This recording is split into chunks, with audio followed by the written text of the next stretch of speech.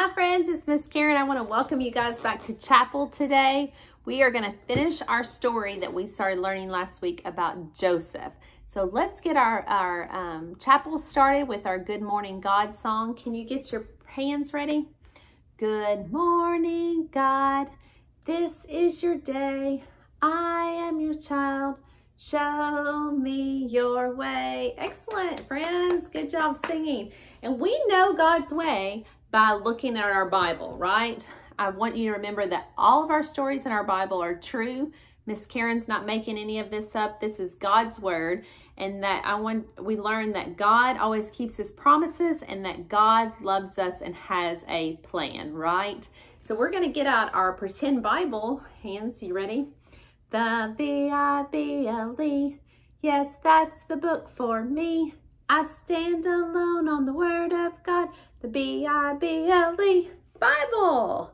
Good job, friends. Well, we need to tell the rest of our story about our friend Joseph that we started learning last week. So I'm going to get Joseph out.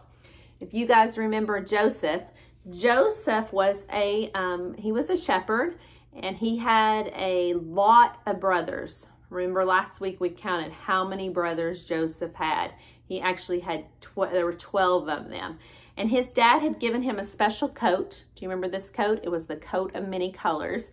And because his dad had given him his coat and he had made it for him, a lot of his brothers were really mad. Do you remember that? Make a mad face.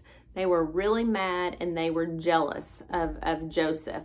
And so they really wanted to get rid of Joseph, we learned last week. And so they made up a plan. They had a plan how they were going to get rid of Joseph.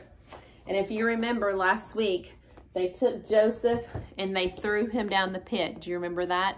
They went and they took off that robe and they threw him down in a pit. And one of his brothers said, we can't kill him.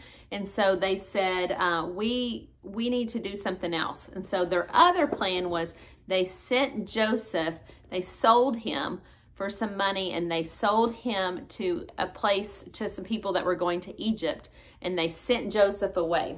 So Joseph had been sent away. He didn't have his dad, he didn't have his brothers, and he got sent away to another place. And things still didn't look good for Joseph right then. Joseph had ended up in prison when somebody had told a lie about him. And we know a lie is when somebody doesn't tell the truth. And so there's Joseph right there. Joseph is in prison. And so he's there and he still knows that God has a plan, right? Because God always has a plan. And so Joseph was still loving God and still knowing that God was going to love him and take care of him. Well, Joseph had a special gift that I haven't told you about yet. He had a special gift that God gave him that God would help to interpret dreams. So if somebody had a dream, maybe you've had a dream at night, he would help be able to tell what that dream meant. And so when one day, I'm going to show you this, their king right here, the king had a dream, and he actually had a dream about some cows. And he did not know what this dream meant. And so one of the people remembered that Joseph, while he was in prison, that one of the guards remembered that he helped tell him what his dream was about. And so the king called for Joseph to come and he said, can you please help tell me about my dreams? So he told them about what his dream was, and Joseph asked God to help him, and God told him about what his dream meant. And God told Joseph that it was going to rain in Egypt. It wasn't going to rain. That's silly, Miss Karen. That it was not going to rain in Egypt for a long, long time.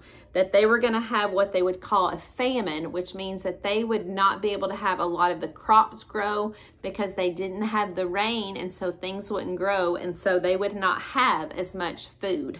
And so that's what the dream meant. So Joseph had told him that this famine was coming and that he needed to save some of the food now. That he needed to take food and they needed to take their bread and they needed to start storing it up so they would have enough to eat whenever the famine would come. That sounds like a good plan, right? That was a good idea. Well, one day, Joseph's brothers came to Egypt because they didn't have any food. And so they needed something to eat. And so they came to find Joseph, and Joseph had a choice. Was he going to give his brothers food, or was he not going to? Because his brothers had been really, really, really mean to him, right? They had taken his coat. They had thrown him in a pit. They had sold him to somebody. He didn't have his family or didn't have his dad. But I want you to know that Joseph made the right choice. He shared his food with his brothers, and he actually forgave his brothers for doing those mean things to him, because Joseph loved God, and he knew that God always had a plan for Joseph. And so he wanted to help his family have food and for them to be together again. So that is our Bible story about Joseph. So we need to remember that God always has a plan. That's what it says in his book, that he has a plan and that he can work good things even when things seem to be bad for Joseph, right? So I want you guys to remember that God loves you and that he's always going to take care of you. Okay, if you can get your prayer hands with me. Dear God, thank you for loving us, and thank you for always having a plan. In Jesus' name we pray, amen. Amen, friends. Thank you guys for coming to chapel. Love you guys. I'll see you next week.